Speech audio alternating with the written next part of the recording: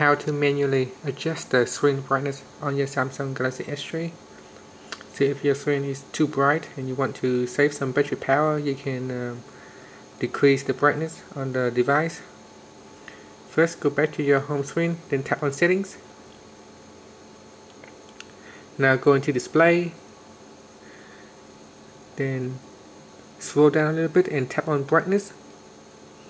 In here there's automatic brightness settings, so if you want to do it manually, you can manually adjust the brightness, or if you want, or if you prefer, you can also use the automatic brightness settings. Then tap on OK if you're happy with your settings, then press on the home key to go back to your home screen. Thank you for watching this video. Please subscribe to our channel for more video tutorials.